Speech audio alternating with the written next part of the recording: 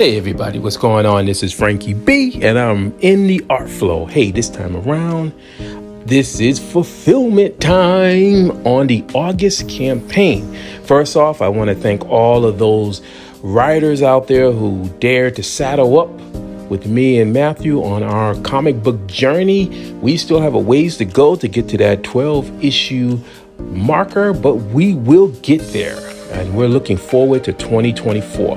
Well, anyway, some writers decided to go for the reward tiers that had the original artwork. That was the sketch cards and then also the sketch covers. And I had two sketch covers to do, and this is one of them. And I'm going to say I am super excited about this one. The person who I contacted, and then they responded back, they pretty much wanted me to do High Noon, which is an amazing Western and film, and I just was like, oh wow, man, how am I going to approach this? It's exciting, but boy, it is kind of challenging because I kind of wanted the word High Noon to sort of be almost like in front of, sort of be right in the front of it. So you still saw the KAIJUS and COWBOYS logo. And by the way, I just want to say the new KAIJUS and COWBOY logo is phenomenal. I wasn't sure it was going to work when I presented it to Matthew, but you know, it looks fantastic. And I just like the color popping out of it. Okay.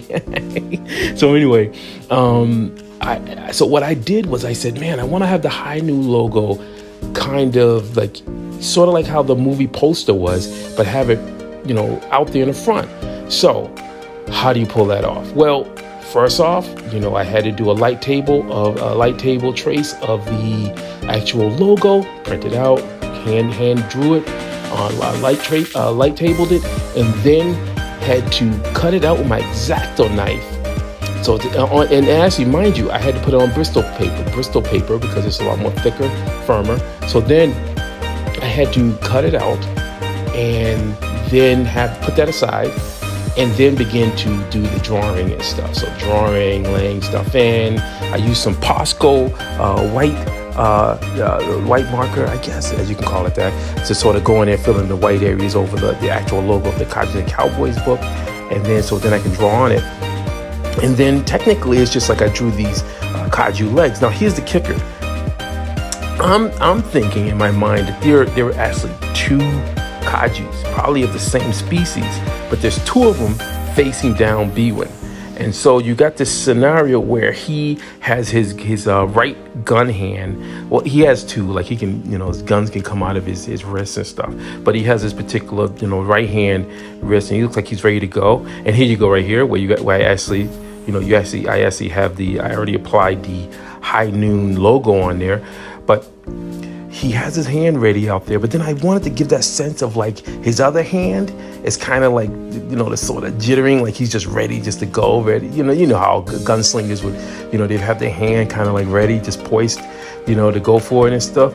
So I wanted to give that kind of scenario. I also wanted to, you know, on the actual High Noon poster, there's a lot of contrast. So there's the negative and positive. So a lot of like a nice strong contrast, black against, you know, the white. And then they use the sort of, I feel like a sepia, kind of monochromatic kind of effect over it. I wasn't going with this sepia. Well, I used a lot of warm grays and cool grays, but also I wanted to apply a little bit of color. I mean, when I tell people what I'm doing black and white, in my mind, black and white, but then also a little, you know, sometimes you can get away with a little bit of color and stuff. You'll see that later on as the video progresses. I'll try to sneak in a little bit of color, not too much, because it's technically a black and white piece. In my mind, gray tone, but you know, sometimes you gotta have a little color in there. That's just my opinion. And so usually when I do commissions for people, especially when they go black and white, gray tone, I'll throw a little hint of color in there just to kind of give a little pop out. But in this scenario right here, you know, I just laid it out. So in my mind, I see two adversaries and they're about to go against Hunterbot Bwin. Now, let me explain. Again, Hunterbot Bwin is the protagonist this time in the KAIJUS and COWBOYS story that me and Matthew are doing right now. But, you know, there's other characters as well. And that's all I can tell you. So anyway, yeah, I came in with some nice strong blacks in there and stuff. This time around, I just focused on just using my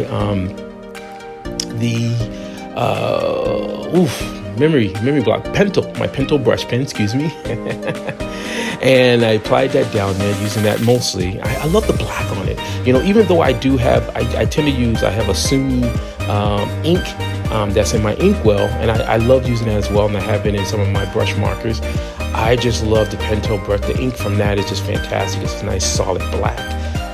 It's easy. I'm just very comfortable using it. And so that's my go-to, as well as I use Papermate pencils, the mechanical Papermate pencils that you can buy a ton of them. I like to use them. I like the lead on them, nice soft lead and stuff. It doesn't smudge too much. I've been pretty comfortable with it. A little bit of smudging, but not too much, and they erase really well. So anyway, so I don't know what else to really say. I'm very happy. I hope that the person who commissioned me to do this piece, it will be happy as well. I try to put as much as I can in all of my pieces, because I just feel that, if somebody took the time out to want to commission me to do something, then, I really want to put my A game out there. And, my artwork is going out there. My artwork is a reflection of who I am. And so I want to make sure that anything that I do is definitely represented. So, boy, this is going to be a long video. So with that said, I just want to thank you all for taking the time to view my video, taking a look at all the stuff. And as I always say, oh, by the way, let me just throw that in there. I was about to get right there what you're seeing me doing. I'm actually using Q-tips to do some coloring. And now applying it down, it's doing some gray tones. The color is in the actual logo of High Noon because I want that to pump out. So it's almost like this golden kind of effect. And I pumped out his eyes because they're green and stuff. So with that said, I hope you enjoyed the video and keep the art flowing. Enjoy.